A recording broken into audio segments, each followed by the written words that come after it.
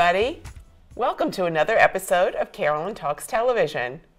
I'm Carolyn Topol, and I'm here with my amazing co-host, Rachel Arnett. I'm going to live up to that. Well, you know, you got to describe it as it is, and I'm just calling it as it is. Appreciate it. You're welcome. You deserve it. Well, today, speaking of appreciation. Ooh, that was a good one. Good I like segue, that. good segue. We're going to talk about how appreciative people were of the finales of some of their favorite series, because some series finales were outstanding. Some are amazing.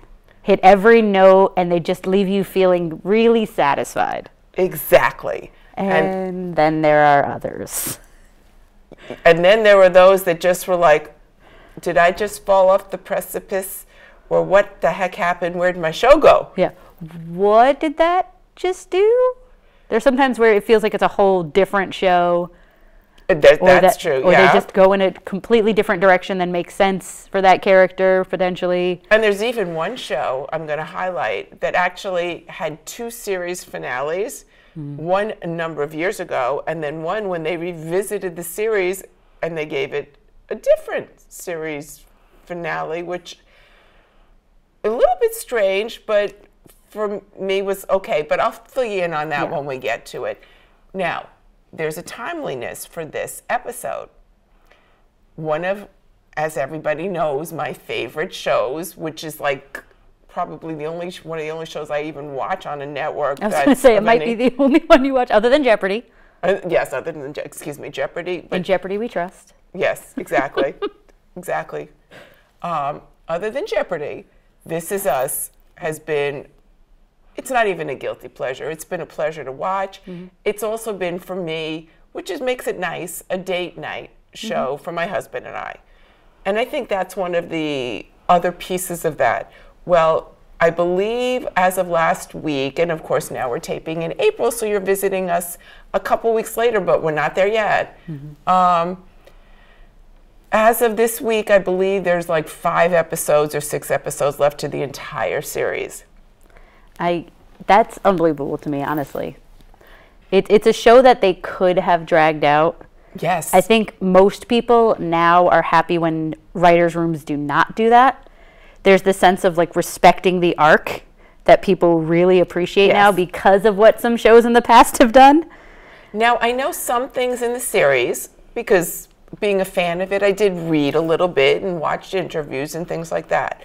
Ryan Murphy, who created This Is Us, truly did have an arc in mind, and it was either a 4 or 5 year arc, which is what they signed all the actors to, and this was going to be the contracts because there was no leaving.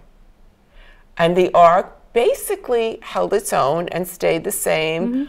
A little bit of direction changed due to some actor personal choices.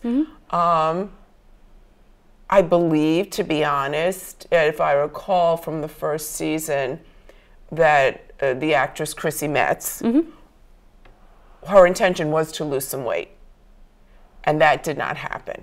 And they wanted to keep the character. And so, of course, rather than changing the actress, they changed her arc, I believe, somewhat. But that was it. I mean, other than that, most of the direction remained the same. They had an arc. They were going to start at point A and end at point Z, and they weren't going to try to extend to Z++++. Yes, which some of, I would say, Ryan Murphy's previous series, I think Glee went a couple seasons too long. I loved Glee. I loved Glee. I agree. But the transition to the newer set of students really just didn't work as well, I think, as they initially intended. We had fallen in love with the main set of characters. Yes, we did. And some of them stayed, which was amazing, but it started to feel, even for Glee, a little contrived, how some of the characters were still actively involved in the high school 3 years after they had graduated and were in New York, but also somehow in Ohio. Yeah. Just didn't quite work. And those characters, what they should have done was, and you know, and they could have had the same series finale, interestingly enough, if they had done it when those characters graduated, the original characters. So that was kind of the sad piece of that puzzle. But they did bring it to a satisfying series finale, I will say. I agree. Well, this one I am anticipating to be outstanding because they are sticking to the plan that happened at the beginning. And I think also in some ways, once you have superstars as your primary cast, you can't expect them to re-sign for a second contract. I think the fact that they all signed, I believe it's a 5-year contract, is borderline's a miracle. I mean, you have Sterling K. Brown, who is now, I mean, he already was an incredible actor, but I think was lesser well-known. Right. Versus some of the, I mean, Mandy Moore, who was singer and then actress, although most people my age knew as her singer. Emmy winner, yes, Sterling K. Brown. Yes, Emmy award-winning Sterling K. Brown. Right. But that's what we talk about, is I'm thinking, you know, you had this wonderful group of stars. I mean, the only two people who weren't what I would call in the star bracket in the core cast were probably Justin Hartley, who was the star of daytime primarily. Hugely well known in daytime, but not really well known outside of that circle. Correct. Yep. And Chrissy Metz, who was basically completely unknown and undiscovered, and they gave her a chance, and wow. Yeah. She shined. She shined, she sings, she acts, she does it. She does it all. And it's wonderful. So I look forward to seeing that series finale. Moving on, some of our favorites. You want to just start with the obvious. Well, I mean, so may not seem obvious coming from me, but one of the series that I used to watch on reruns with my dad when I was I know younger, you didn't watch the original. Did not watch the original. You weren't even a twinkle in Daddy's eye yet. Not alive, no. That conversation happens a lot on the show. Yeah. I wasn't alive yet, but I still like it. MASH. Yeah. Just far and away. I remember watching it every day when it would come on reruns with my dad. And I saw the finale actually years after I saw it. And I'm pretty sure I saw it when I was in college for the first time. Oh, that's which is, I think, a pretty good age to really take that in and understand ironic, it. But when it aired the first time, I was in college and saw it with my husband in his fraternity house, and you could hear a pin drop. Yeah. And it just, for me, MASH was not a show that shined up a difficult, tough environment. And there was always, amongst the comedy and amongst the little bits of romance and the giggle, there was always the undercurrent of, this was real. This is real. People are being hurt. These people are dying. Trying and sometimes failing to save lives of young people. And when the war ends, or the conflict ends, and they go home, it was almost jarring in a way, even though, you know it's coming. The show was on longer than the Korean conflict lasted. The show was on, I believe, 10 years longer than the Korean. Yeah. It was only a 2-year conflict. Yeah. It's only 2 years. Korean War was 2 years long. Yeah. I believe this show was like 11 or 12 years long. 11. 11. Okay, 11. There you go. There you go. I think so. And it just, I don't know, seeing the goodbye in the stones, even just that picture when he's on the helicopter and you see goodbye written in the stones, like it just, yes, obviously that's for the characters on the show, but it also kind of felt like it was for the audience. I totally agree, and it was hard to say goodbye. That was what the character kept saying. And the show was, if for the three of you who may not know, goodbye, farewell, and amen. Yep. Every character leaves in just the right way for that character. Brilliantly written. Alan Alda led this cast the entire series. There aren't enough things to say about Alan Alda in TV in general, but TV, especially on stage. But yes, I think without Alan Alda as the linchpin, I would say, for MASH, it may or may not have been as outstanding because the characters in the movie, I would never have seen Donald Sutherland and Alan Alda play the same character successfully. No, I think Alan Alda just made it his own in a way that worked and spoke to people. And was good for TV. Yeah. Because the movie MASH is not good for all TV. It's just not. It's a different kind of a piece. So I would say that the Supreme Series finale is MASH. We're starting at the top. If you have a disagreement, feel free to comment. Yeah. When you see us on YouTube, let us know. We will take it in. We will process.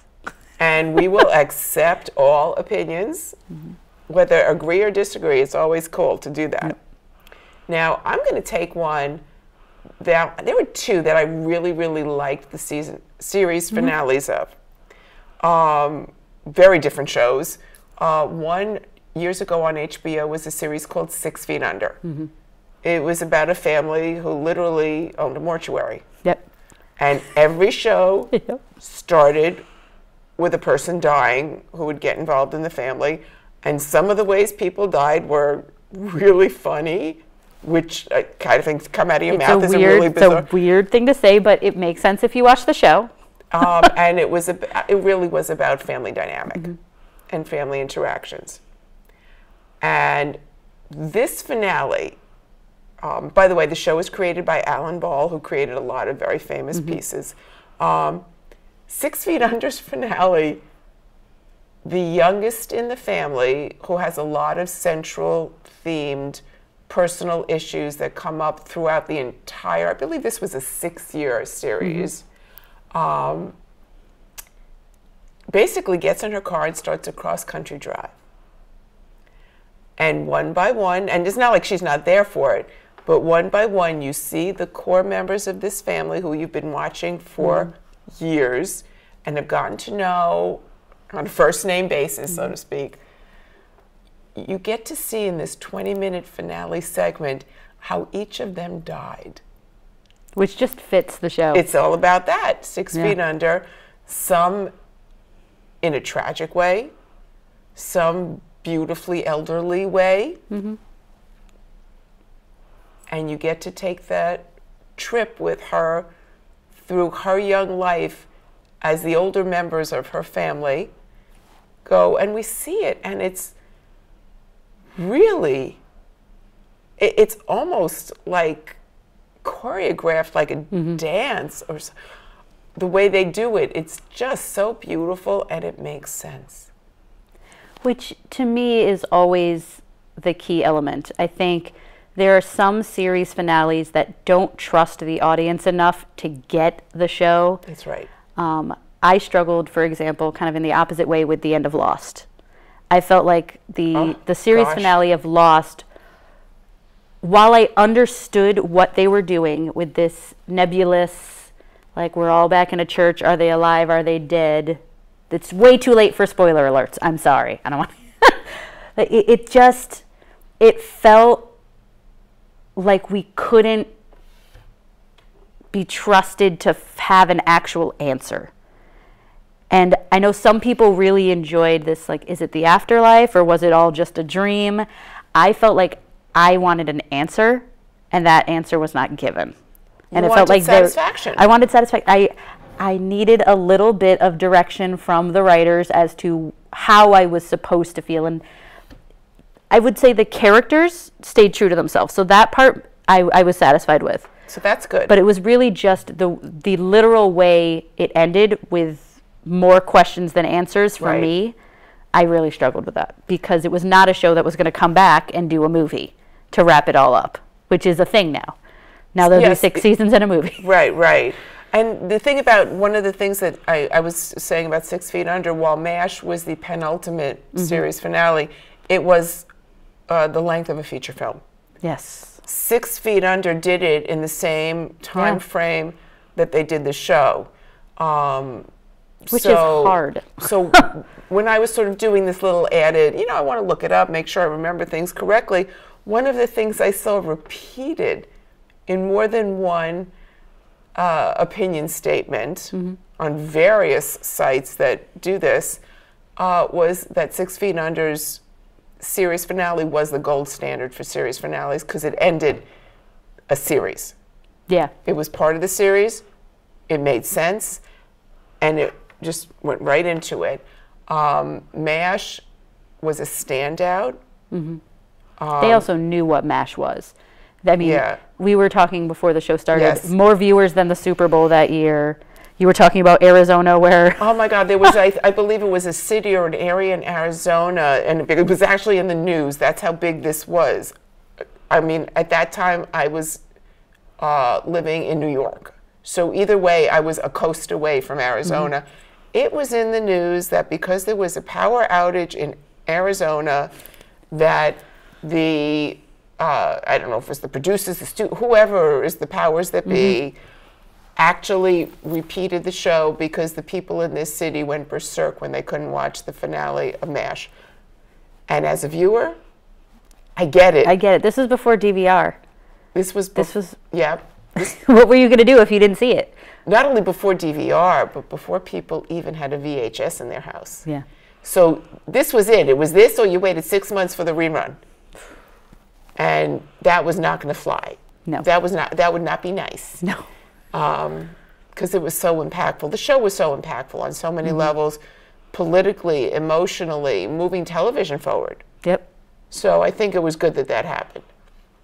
I'm going to bounce a little bit, and we're going to go to one, like you said, with Lost, that was not what I would call the satisfying ending. Really negative ending was The Sopranos. It How was like invested could you be in it was a all family? anyone talked about for 6 months after the series finale was how much they hated it. People who I didn't even know watched The Sopranos, I knew all of a sudden they watched The Sopranos because they were mad the next day. Yes. They were just, everyone was upset. The Emmys made fun of how mad everyone was. Family Guy made fun of how mad everyone was. It was just I'm sure Saturday Night Live did. I don't remember it, but I'm sure probably, they did too. Probably.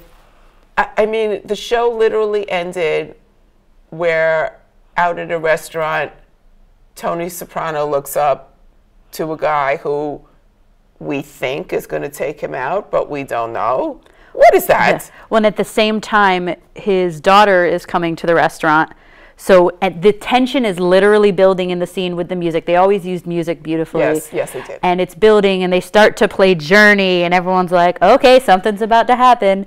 And then right as you hear the door to the restaurant jingle, you don't know if it's the guys who are going to hurt him or his daughter. Don't stop. And then the whole screen goes black, and that was it. And for years, people did not have answers. And the fury of the fan base.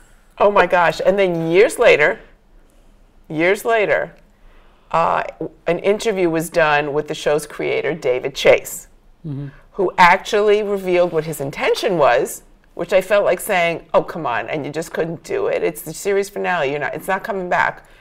But his intention was, and I have a quote here, yes, Tony gets whacked. So you heard it here second. Not Which, first. I mean, it wouldn't be the first time that an anti-hero was killed off on a show about them or a movie about them. I just wasn't, as someone who didn't really watch all of the show, but watched clips and kept up with it, it just didn't make a lot of sense to me that why there wasn't any answer. Yeah. I mean, if we see, the bad guy walk through the door and we know what's going to happen and then it goes black. Okay, they don't want to show him being killed on screen. Killed, that's fine. That's fine. Many other people were shown being killed, but not Tony. I get it. But to just have no definitive answer for so many years, or to have it have it go black, and then we hear the gunshot or something. That would have been enough. We got nothing. That was a big disappointment for a lot of people, and unnecessary. I think it was taking artistic license and drama in a stupid direction, in my opinion. Yeah. Okay, stupid direction. Now I'm going to go back to something that I thought was a really odd ending. This is the odd one. If any of you have seen Will and Grace, the first. Will and Grace Jr.? Will and Grace, the first time around, which, by the way, outstanding series. Outstanding series. Deborah Messing, Eric McCormick. I'm in. I'm in. Really great show, really funny, really creative. Megan Mullally, oh my God, she could read me a phone book. I'd laugh my head off. Yeah. There really isn't anyone on the original series that I didn't even do. Even the guest stars, even John Cleese. Right. So good. Minnie Driver. But so good. They had a really satisfying series finale. It was a little weird. Will and Grace had a fight. They separated for 20 years, reunited through their children who become in love and get married. Really sweet. Really great ending. Jack and Karen end up living with Rosario, the maid. I mean, it's hilarious. Really well done. What you would call the satisfying title and a nice little ribbon, and put it in my brain for life. And then they brought the series back a few years ago, as some people might remember, and it lasted 3 seasons. They made a choice. They felt, yeah, okay, we wanted to revisit the show. There were some storylines we thought we could really enjoy, so we're coming back. And they all agreed, original cast. Sadly, the actress who played Rosario passed away. So that happened then. But when we come back to them, it's like, when you're little and you wrote something and you knew you made a big mistake and you take the eraser and you go like this, that's kind of what they did with the series finale. It sort of felt like that, because that wasn't where they left off. Yeah. Well, it's interesting because I follow comic books, and in comic books that happens all the time. Retconning. They change the end, completely change which character marries which character, who their child is, like entire different alternate universes. But it's very much less common with TV shows that were well loved and series finales that were and it wasn't like sci-fi or time travel. This was your basic sitcom. It didn't happen. Ignore it. Ignore it. Pretend that when we were on the air 10, 12, 15 years ago, it wasn't like that. Well, that's a little hard to do. But I went with it. And the interesting thing was, they did give it a satisfying second series finale. So that's not bad. 2 satisfying. At least they were both satisfying. Can you imagine if they had redone it and you were left like, oh no? Now, to me, one of the most amusing parts of the second series finale is, rather than the Karen, for me, actually, which was great, is Jack gets a Broadway show. Yep. I really like that. And loving the character of Karen, I found it incredibly amusing that although we didn't ever see him, ever, even in the second series they did, she marries her ex-husband Stan again. She and Stan reunite. Stan. We never have seen him. Nope. We don't see Stan. But that fits. That worked. But that worked. That actually was amusing and entertaining. So while it was odd when they first came back, as I grew into the second series, it was okay. And they gave a second series finale. In my opinion, some people will say no, that was equally satisfying. Worse things have happened. Yeah, exactly. Like, for example, The Sopranos season finale. Yes, yes, much worse things. Speaking of worse things happening, I'm going to go to one that I shared recently, just earlier today with Rachel, who she did not know the down low on this. Another 70s series piece. I'm sure many of you have seen in the umpteen bazillion repeats that it's gone through. The Brady Bunch. I've seen the Brady Bunch movie. No, sorry. Come along, it's a song we'll be singing. That's the Partridge Family. That is the Partridge. See, that is how little I know about the Brady Bunch. So the Brady Bunch. Sunshine Day is the Brady Bunch. Sunshine Day, that's right. But Shelley Long did not star in the Brady Bunch, just for the record. Okay. She starred in the movies. So here you have some really amazing talent, which included, as many of you know, is no big surprise and no big secret that Robert Reed, who played the dad, Mike, when he actually got involved in the show, was appalled. Because he really thought it was going to be more delving into truly the family dynamic. He thought it was going to be more of a drama, didn't he, than a... And if there was going to be a comedy, it would be like a MASH comedy, where it was sort of a dramedy, I guess, is what you know, I mean. Yeah. but MASH was a comedy, so I don't have to say that, but have more realism to it, as opposed to the incredibly fluffy thing that he ended up in. I mean, because if you didn't know, Robert Reed was a Shakespearean actor. This was like horrifying to him, and he really felt like he just was, anyway, there was constant tension for years. It only built up, now not with the kids. He loved the kids, he even took them on vacations. I mean, this was a really quality relationship. His daughter aired on the show once or twice as a guest star. He really loved the kids. He really, you know, it was the production and writing staff that he was an executive producer that he had issues with, because I think he felt he was not been given the truth when he signed on to do it. So one episode, the end of, I think it's season 4, maybe it's 5, I don't remember which, he chooses not to, he's basically told, I'm writing you out of this show because I know, because he complained about the entire script, he thought it was insane. Turns out, which happened a lot back then, but not usually with a show that had that much viewership, the network decided the ratings weren't where they used to be and just dropped the show. It was the end of the season and they weren't going to renew. And that was the last show. Some of the actors weren't even told, who came to work shortly thereafter and were basically said, oh no, your show's not on anymore. Like they pulled up to the studio and were sent away in their cars. So not only do you not get a satisfying ending, that's one of those where it was like truly falling off a precipice. Where'd my show go? Yes, there are a couple of shows that I will never get over not having satisfying season finales or any season finale.